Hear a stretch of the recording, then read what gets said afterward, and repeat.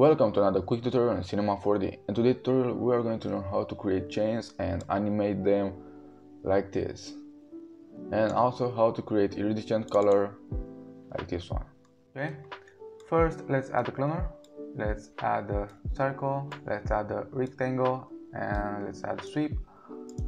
Go to the sweep, drag the circle under the sweep and the rectangle, go to the circle, radius 7, go to rectangle 150, check rounding, drag the sweep under the cloner, go to the cloner, mode object, now go to mode graph, add matrix and add spline wrap, add the spline wrap under the matrix, go to the matrix, select linear, okay, add the value here 90 here, okay, go to the cloner, drag the matrix here, okay, go to spline wrap, single value, okay, per step, okay, go to spline wrap, keep length.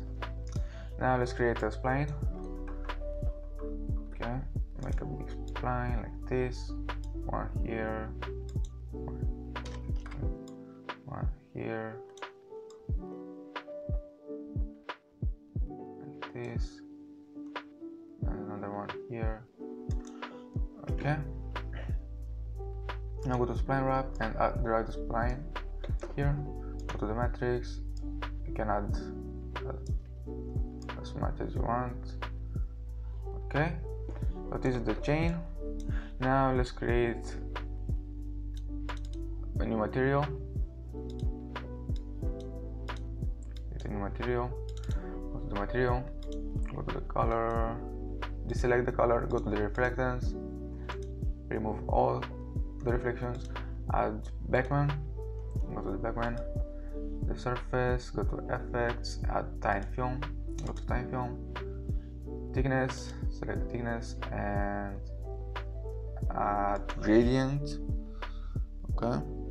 After we done with that, let's, here we have to thickness here 295 and here 20, okay, IOR 193 with 7. For the gradient, select linear, okay,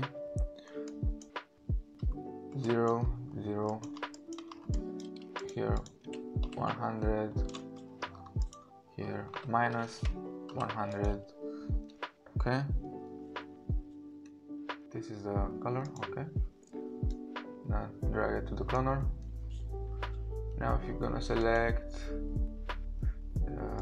tool and go to the spline, select the point, so let's find the point here. If you can drag it, we can play with the chain.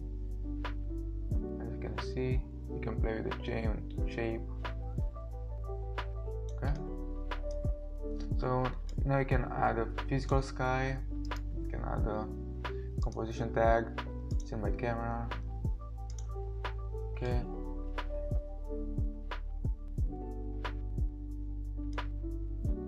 And if you're gonna press render, now you should have something like this.